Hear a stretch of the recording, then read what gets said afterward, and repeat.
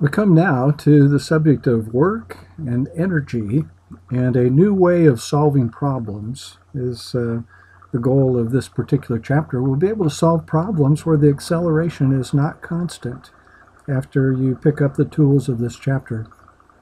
So wind farms are becoming popular. It's nice, and we obtain energy for our society without polluting the air.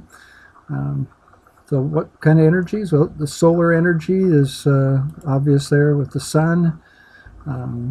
We have, it's not an animated picture here, but with a wind farm, of course, there's going to be wind, the mechanical energy of the motion of the air.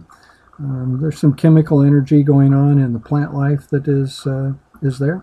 So a few forms of energy. Energy is a little bit of an abstract quantity in that it's a bookkeeping tool that allows us to solve problems.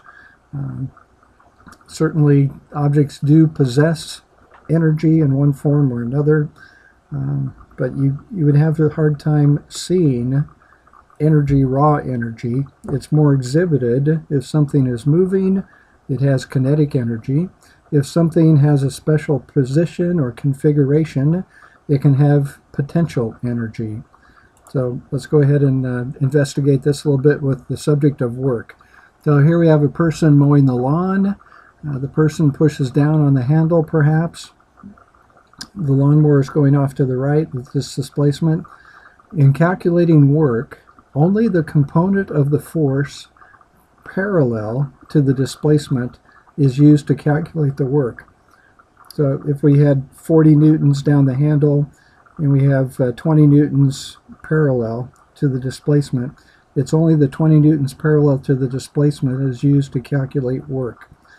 So it's something you have to keep in mind. We will be working with vector components here, that the force vector must be divided out into components to do the calculation correctly. You must have the component of the force that's parallel to the movement to calculate the work. The component of the force that is perpendicular to the movement does zero work. So that's coming up in the illustrations here. So here we have a case just holding a briefcase, not lifting it up or down.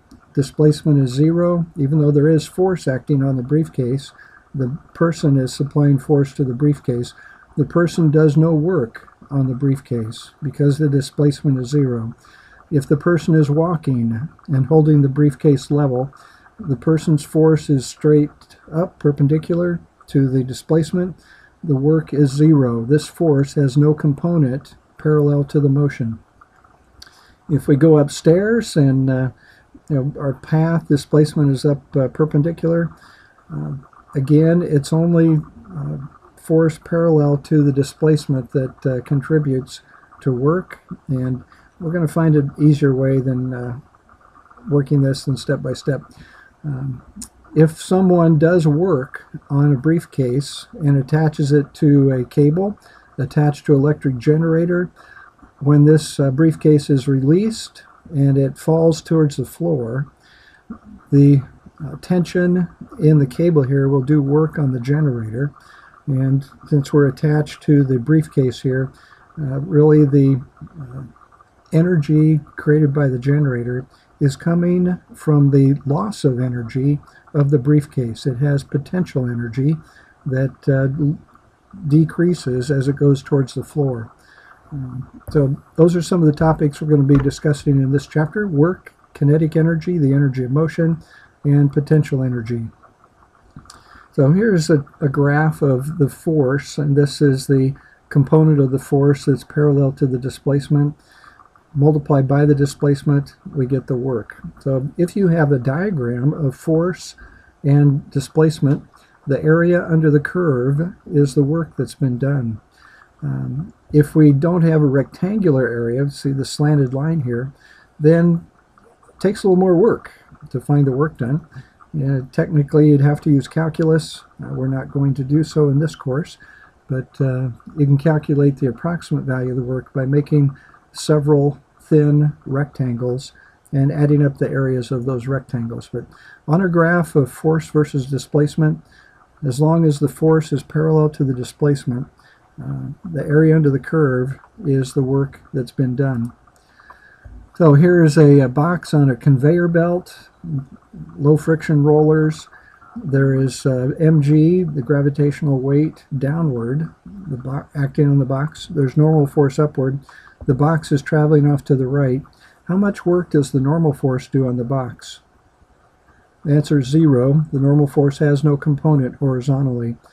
On this diagram, we're not going down a plane or on a horizontal conveyor belt. So the normal force does 0 work. The mg, the weight, does 0 work. But we do have some work done by friction, 5 newtons here, and there's work from some applied force, whether that's a person pushing here or some mechanical device pushing on the box. There will be work done. And the way to calculate that work would be take the size of the force, 120 newtons, multiply by the displacement, 0.8 here, and I think that's about 96 Newton meters, and that is the joule unit. When we have newtons times meters, we get joules. So the applied force did 96 joules of work. Friction is also doing work on the box, and the friction force back to the left, displacement off to the right, this is going to be a negative work value. When the force is in the same direction as the displacement, the work is positive. When the force is in the opposite direction to the displacement, the work is negative. And 5 newtons times a displacement of 0.8 meters, that would be minus 4 joules of work. And we could calculate the net work then. We'll do so in example problems. But that net work would be the 96 newtons minus the 4 newtons. So we have 92 newtons of work being done on that box. And in this situation, do you think the box will speed up? There's 120 newtons on the left side pushing and 5 newtons back to the left. Nope. This chapter's not going to deviate from what we learned in previous chapters. There's a net force here, a net force of 115 newtons, and the box will speed up.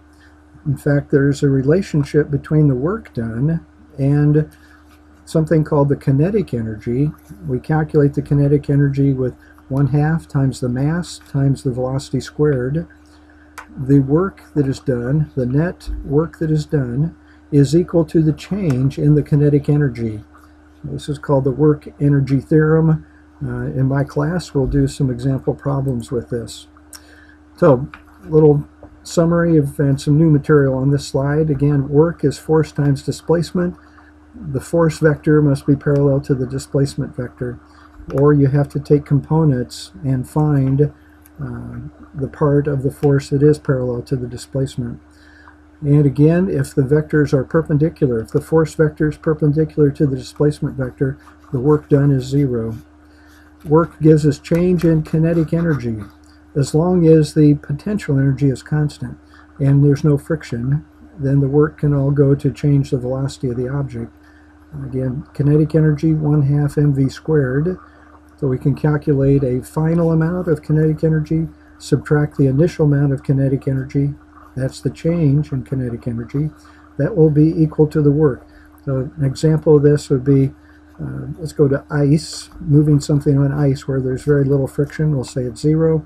And the ice is level, it's horizontal. So we're not doing work into lifting the object off of the ice. We're not giving it some gravitational potential energy.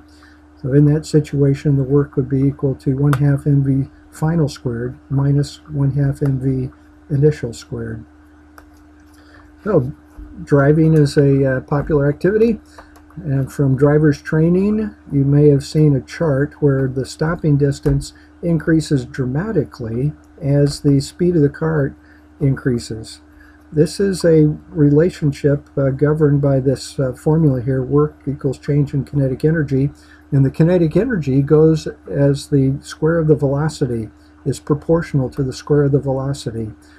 So in the car, what's doing work to stop the car? It's the brakes. So your brakes have a certain amount of force available. Force times the displacement that the rotors of the brake mechanism go past the brake pads. We get force times displacement. We get some negative work done here. and the kinetic energy will decrease. The work of the friction is a negative number, and we can bring the car to a stop. But the initial amount of kinetic energy, 1/2 mv squared, there's a certain amount of work available. The force of the brakes is constant. The displacement of the car matches the displacement of the rotors going past the brake pads. They're proportional to one another. So we get a situation, if we have a lot of kinetic energy, or a lot of speed, let's say, a lot of speed, we have a lot of kinetic energy initially, and the brakes have to work for a long distance to stop the car. So that's one way to view it. The other way to view it involves the friction with the roadway, pushing back on the car. But in either case, the fact that the kinetic energy depends on the square of the velocity is the reason that the stopping distance for a car is longer than you might think as the speed increases. So gravitational potential energy, if you would lift a book that might be available to you, if you lift it 2 meters, that would be h. The mass of the book, acceleration due to gravity, and here's h. Does this remind you of a principle that's just been discussed in this video? What is mg? That's the weight of the object. It's a force. And what is h? It would be displacement, straight up, away from the center of the Earth. So here we have force times distance, potential energy. But we have to do work on an object. We have to apply an upward force to lift the object. We have to apply a force equal to its weight to lift it up at, let's say we go at constant speed upward. So we have to do work of mgh. This is an approximation. It's okay as long as h is very small compared to the radius of the Earth. And if we do examples going out into space, there's a different formula that applies. We'll just do mgh right now. Springs can have a potential energy. We can compress a spring and let it go, and it will do work on something, push on something. Or we can extend a spring and then attach it to something, and it can pull something back. It can do work on something. But we can store energy in a spring. Turns out the energy that's stored is equal to 1/2 times the force constant of the spring. This will be in newtons per meter, multiplied by the stretch or compression squared. This will be in meters. So if we would stretch out a spring by 10 centimeters, x would be 0.1. And we come up on a spring that's laying on a table. We stretch it 10 centimeters, x is 0.1. And we'd have to square that, multiply by k, multiply by half, and we would get the number of joules of potential energy in the spring when it is stretched out. So we can do work and change potential energy. If the velocity is constant, then none of our work will go into a change of the kinetic energy. And if our friction is 0, we won't lose any work to nonconservative forces, the friction. But if we go horizontal and there's no friction, then the work is the change in the kinetic energy.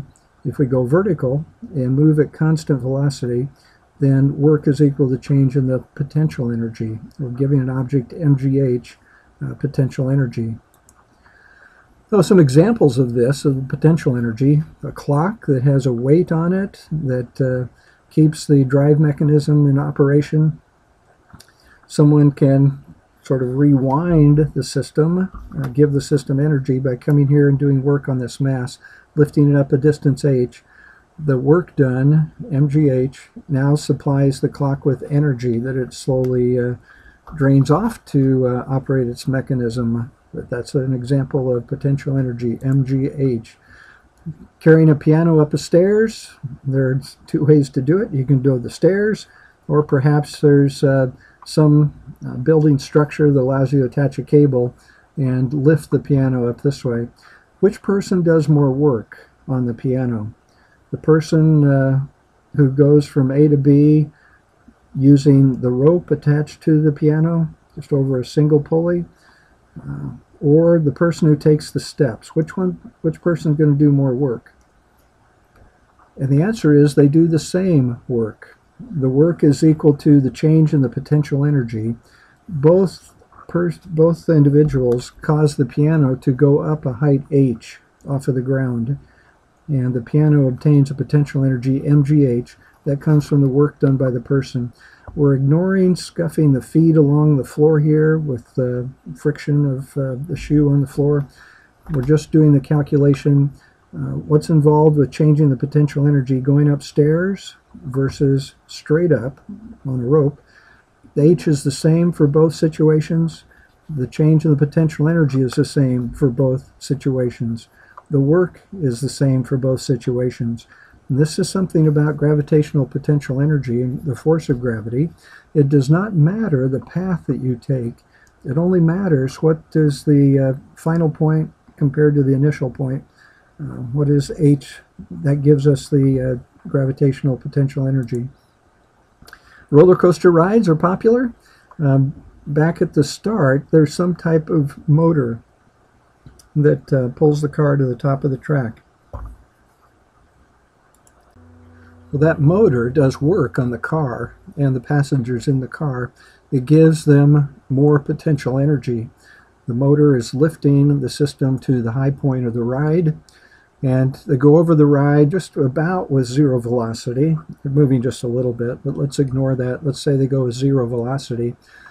What happens to their velocity as they go downhill? It increases, and the fastest speed will be at the lowest point in the ride. So we have 1/2 mv squared building up. The velocity builds up. The mgh of the riders and the car is decreasing as h gets smaller towards the bottom here. So potential energy is going into kinetic energy, and then we go up here, we get back some potential energy. The kinetic energy will decrease. So we'll do some example problems in my class with that, but the energy can change forms. We have all potential energy at the start. If we would call H equals 0 at this valley, then we would have all kinetic energy. And back here we have a mix of potential and kinetic energy. So that's kind of a future chapter. A little bit on springs. As we've mentioned before, springs have a potential energy if we compress them or extend them. If we do work on the spring, that work delivers energy to the spring. And that potential energy is calculated 1/2 times the force constant times the stretch squared. The force itself is kx. And here's a situation where I would ask you, can we work problems that involve springs with our 4 kinematic equations? Our first equation was final velocity equals initial velocity plus acceleration multiplied by time. The answer is no, because the acceleration is variable here. The force is variable, as the spring would be stretched out and then retracting if it's let go. The force decreases along here until the force is 0. When the spring reaches its equilibrium point, it's at rest stretch amount. So here's an example where energy would let us solve this problem. We can calculate the potential energy, we can calculate kinetic energy along the way, and know something about the motion of the system. We could not use our 4 equations of motion here. The acceleration is not constant. Toys, little demo. So we have car driven by a spring. One path is this purple path, the other is the blue path. And I'm just curious, which do you think which path will the car get to the end first? The car will have the same speed on both paths at the final. If we ignore friction, the car will have the same speed. Which path will the car reach the end point first? And it's this bottom path. The velocity is much longer up here, much higher up here, and we'll reach the right side first. Friction, so an eraser rubbing along a surface. Now we come to a non-conservative force. The amount of work done by friction depends on the path. If we drag the eraser from A to B like this, that's going to be a little bit of work done by friction. If we scribble more with the eraser, a longer path, there's going to be more work done by friction. Gravity and springs, the work does not depend on the motion details. We just need to know the final location and the initial location. For friction, we must know the total path involved, and that would enable us then to calculate the energy lost to friction. Friction is always doing work along here, and the friction vector shifts direction to always be opposed to the velocity. So we always get the full vector force of friction times the path length, and we get a situation here where the work does depend on the path for friction. For springs, they're conservative. So if we ignore the friction inside a spring and ignore air resistance, if we have some rock that starts at a certain height, it comes down, it compresses the spring, the gravitational potential energy, mgh, has been converted now here to 1/2 kx squared, to the potential energy stored in the spring. And the spring rebounds. If there's no air resistance and no loss of energy in the spring, then this rock will go up to the same height. Right now it has some kinetic energy plus potential. At the top of the motion, the velocity is 0 and it has no kinetic energy. So conservative forces, we can get the energy in and out. For friction, we can't get the energy back. It goes into a thermal energy and is not available to us again in a direct way. Person pushing on a box pushes upward, friction pushes against that. The work that this person puts into the box will not all be recoverable because this friction force is going to take away some energy and make it not available to potential and kinetic energy at the final location of the box. Person sliding into home plate has kinetic energy. They don't want to totally fly over home plate. They want to stop, especially if it's a first base or second base, or well, second base or third base. They need to stop at the bag to not be tagged out. So friction can help them stop, and ask your coach if this is approved sliding style. I think you'll get some comments on that. But friction, a certain size, force, displacement occurs here for the person sliding, and friction can take away kinetic energy. Friction produces a negative value for work and takes away kinetic energy. So in summary, work, calculate it with parallel vectors of force and displacement. If the vectors are perpendicular, the work done is 0. Work can tell us how much the kinetic energy changed. 1/2 mv squared is the formula for kinetic energy. We have a final velocity, we have an initial velocity, but remember to do 1/2 mv squared, square that velocity in calculating kinetic energy. Gravitational potential energy, mgh. Spring potential energy, 1/2 kx squared. K is the force constant for the spring. The force is equal to minus kx, as we've talked about previously. Gravity and the force from springs, there is an associated potential energy. Friction does not have an associated potential energy. Gravity and spring forces are conservative.